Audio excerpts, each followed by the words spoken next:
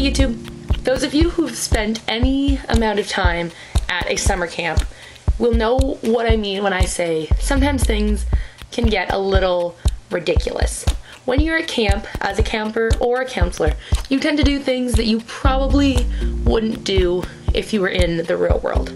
First example that comes to my mind is socks and flip-flops. And not even toe socks. Regular socks and flip-flops. It's not comfortable. It doesn't look good. Yet for some reason, we do it.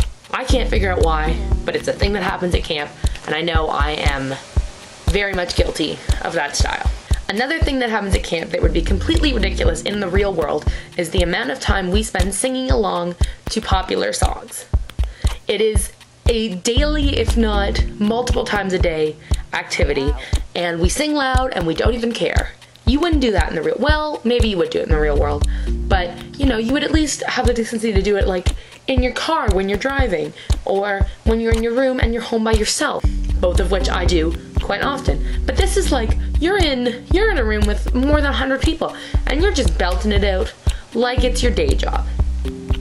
I actually have a little video clip of me and some of my friends singing along to Call Me Maybe. It's from this summer. We are on a boat getting ready to go tubing, and it is just so hilarious. So here's a little clip of that. Your skin was holding, ripped jeans, skin was showing, hot night, wind was blowing. Where you think you're going, baby? Hey, I just met you, and this is crazy, but here's my number, so call me maybe.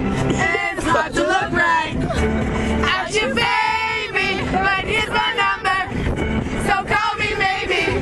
Hey, I just met you, and this is crazy, but here's my number, so call me maybe.